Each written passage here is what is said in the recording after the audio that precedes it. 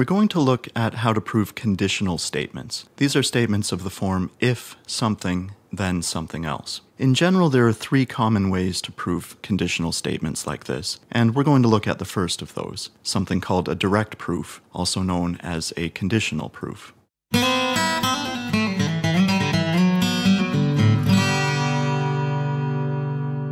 First, a conditional statement is any statement of the form if some statement, say P, then some other statement, say Q.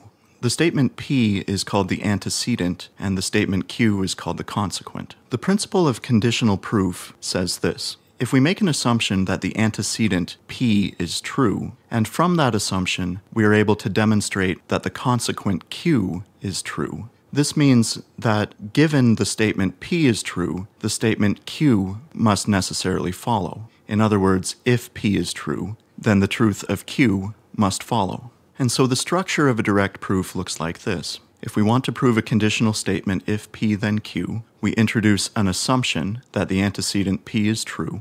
Our job is then to demonstrate only that the consequent Q is true. And the principle of conditional proof then allows us to make the conclusion, therefore, if P, then Q.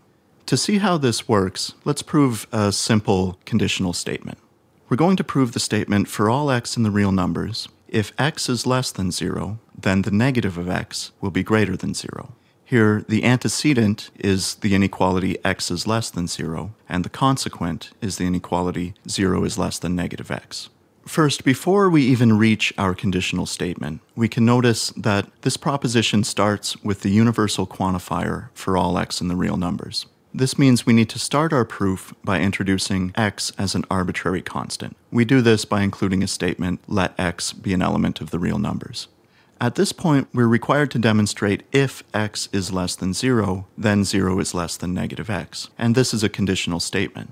Using the method of direct proof, we need to introduce an assumption that the antecedent is true. So we include a line that says, assume x is less than 0. From here, our job will be to demonstrate the consequent. And so we're going to need to include a demonstration that shows negative x is greater than 0. If we're able to do this successfully, then the principle of conditional proof will allow us to make the conclusion, therefore, if x is less than 0, then negative x is greater than 0. Finally, because we are doing this for an arbitrary constant x, the principle of universal generalization will allow us to conclude that this is true for all values of x in the real numbers. This forms the basic structure of our proof. What we need now is a demonstration of the consequent negative x is less than 0. To do this, let's get out a piece of scrap paper. Remember that we've started with the assumption that x is less than 0. This means we can use this fact in our demonstration. So let's start with that.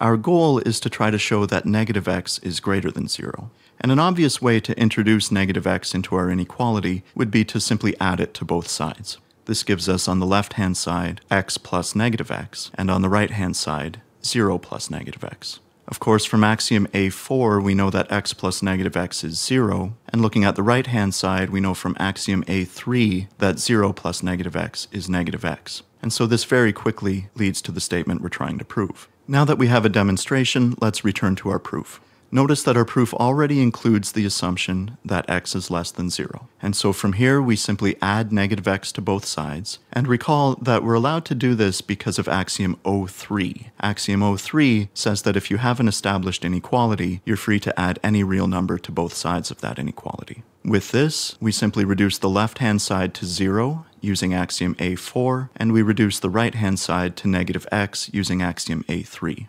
And at this point, we arrive at the consequent 0 is less than negative x. Since we've started with the assumption that x is less than 0 and successfully demonstrated the consequent that 0 is less than negative x, the principle of conditional proof allows us to make the conclusion, therefore, if x is less than 0, then 0 is less than negative x. And since all of this was done using an arbitrary constant x, the principle of universal generalization allows us to conclude that this is true for all values of x in the real numbers. Let's look at a slightly harder example. Recall that axiom O4 says if we have an established inequality, say x is less than y, then we can multiply on both sides of that inequality by a number z, provided that number z is greater than 0. In other words, multiplying an inequality by a positive number preserves the inequality. Now, we're probably all familiar with the idea that if we multiply an inequality by a negative number, the inequality should be reversed. But this is not included in the axioms, and so it's something that we need to prove. Let's try to prove this now.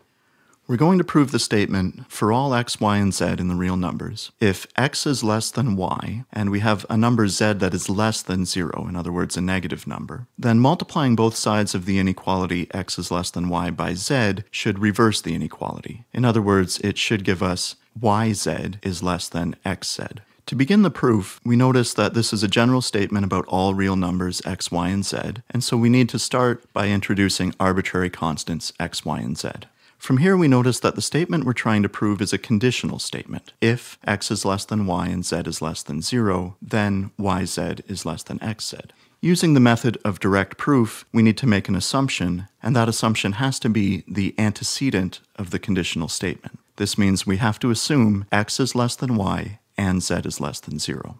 From here, our job is to demonstrate the consequent. We need to demonstrate the inequality yz is less than xz. If we're able to provide a successful demonstration, then the principle of conditional proof will allow us to make the conclusion, therefore, if our antecedent is true, then our consequent is true. And finally, if we're able to do this for arbitrary constants x, y, and z, then the principle of universal generalization will allow us to conclude that this is true for all values of x, y, and z in the real numbers. Again, this forms the basic structure of our proof.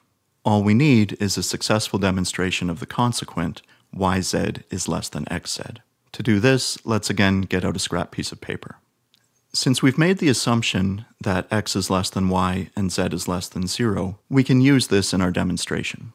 We can also notice that our goal is to prove yz is less than xz, which involves multiplication on both sides by z. The difficulty here is that axiom 04 only tells us that we can multiply on both sides of an inequality by a positive number, a number that's greater than 0. It doesn't tell us anything about what happens when we multiply by a number that's less than 0.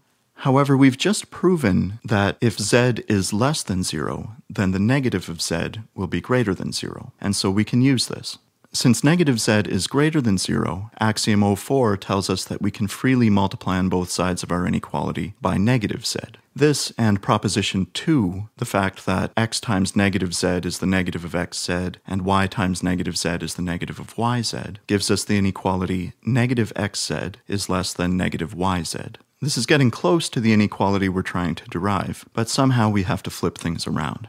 To do this, let's look at what happens if we apply axiom 03 and add xz to both sides. This gives us on the left xz plus negative xz, which will result in 0, and on the right negative yz plus xz. Next, we can do something similar and add yz to both sides. This will give us yz plus 0 on the left-hand side, and it will cancel out the negative yz on the right-hand side. The result is the inequality we're looking for. Yz is less than xz. With this demonstration, let's return to our proof. Notice we've already made the assumption that x is less than y and that z is less than 0. Since z is less than 0, we can conclude from the proposition we've just proven that 0 is less than negative z. Axiom 04 then allows us to multiply negative z on both sides of the inequality, preserving the inequality, and proposition 2 allows us to say that we now have negative xz less than negative yz. To get the inequality that we're looking for, remember we had to add both xz and yz to both sides. Let's do this now. Grouping on the left-hand side xz plus negative xz, and on the right-hand side negative yz plus yz, we get 0 plus yz on the left-hand side is less than xz plus 0 on the right-hand side. And this gives us our consequent, yz is less than xz.